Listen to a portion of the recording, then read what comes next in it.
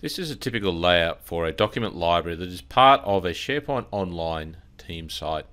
On the left hand side we have the navigation for the team site, above which we have the search box. In the middle we have the documents that are part of the library, and above that we have a menu with items on the left and also on the right. To work with files inside the document library, all you need to do is select the file name. That will open the document. In this case it's going to open it with Excel Online and allow us to view the information. We can then edit that document in a browser and we will see the familiar ribbon, and we'll be able to go in and update the information in this file. Once we've updated the information, that will be saved automatically into the document library for us, and to navigate back there we just need to select the name of the team site in the top left hand side. In here we are able now to go in and also create new documents. You'll see that we have the ability, for example, to create a new Word document. Doing so will automatically launch into the browser, place us into edit mode, allow us to update the file with information. It will save that into our document library automatically for us.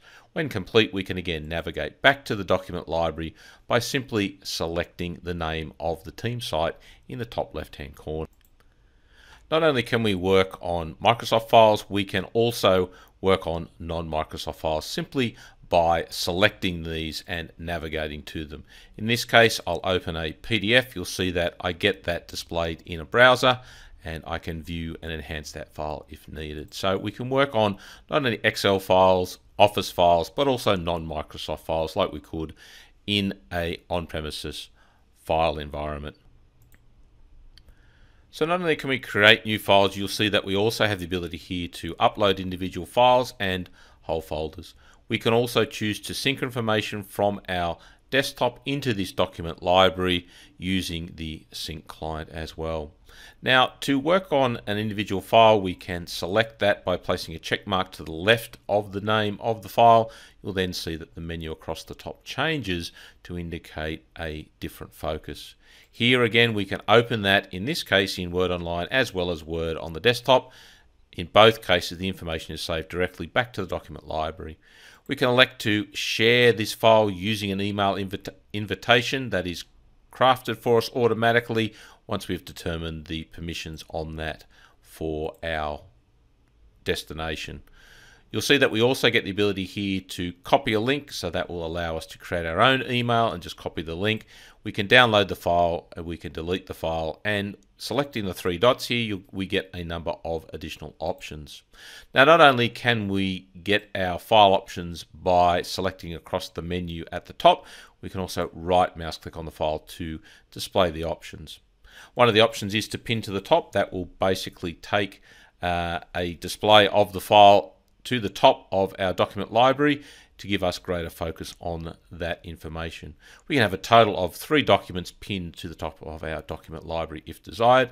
Again, right mouse click to unpin that if we want. Now, what we can also do here besides pinning to the top is you'll see that we get the ability to move a document to a different location. We can copy it as well. We can rename this if we want.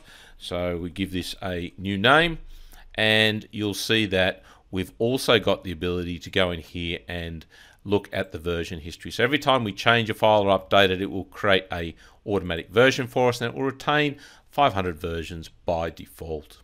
You'll also see that we get the ability here to set an email alert, which means that anytime that file changes, we will receive an alert about that.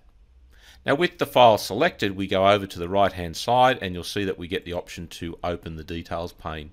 The details pane will give us, for example, a preview of the file if possible. It will show us the properties and allow us to go in here and update any information on the fly. When we hit enter, it will save that information automatically for us. You'll see we can also see who has permissions, what recent activity there has been on the file, as well as get low-level file information, including things like the size of the file.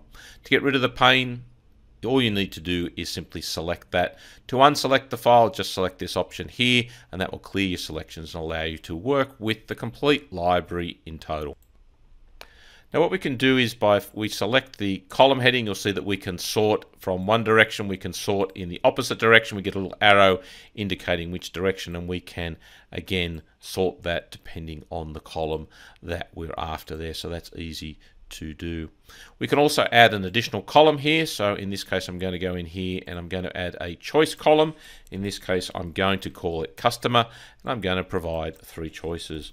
I'm going to provide the choice of customer A, customer B, and customer C. So in this case, we're adding what's known as metadata around the files, which allows us effectively to tag these files and provide the ability to do additional sorting and grouping. So again, with no information in there, you'll see that we get the ability to sort this, filter by, and also group by customers if we want. All right, so what we can do here now is if we select a file and go into the information pane, you'll see that if we scroll down, we have the option here for our customer field. So what we can do in here is we can go and select from the options that we had available to us, and let's go in and, for example, select another file here. So let's go in and tag this as well. All right, so we go in here and select that as customer C, close that pane, and you'll see that this field is updated automatically for us. And now with that selected, we can go in and, for example, group these by customer, which will now display unassigned and our 2 ones that we created based on this field that we added and the information we put into that entry. Now up the top here on the right, we have the ability to look at a view of our library. You'll see that we can look at it as tiles, and we can go back and look at it as a list of documents if we want. Now what we can also do is here we can go in and edit the view, we can create views, we can customize that to basically suit our needs quite quickly and easily.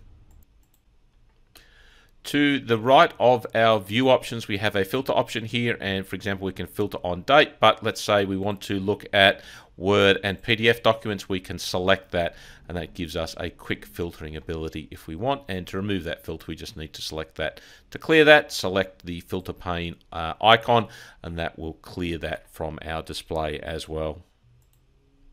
So in summary, what we've done here is shown you around the basics of a document library, which is the fundamental part of a SharePoint team site. You've seen how to go in and create new documents and folders, to upload new folders and files here directly.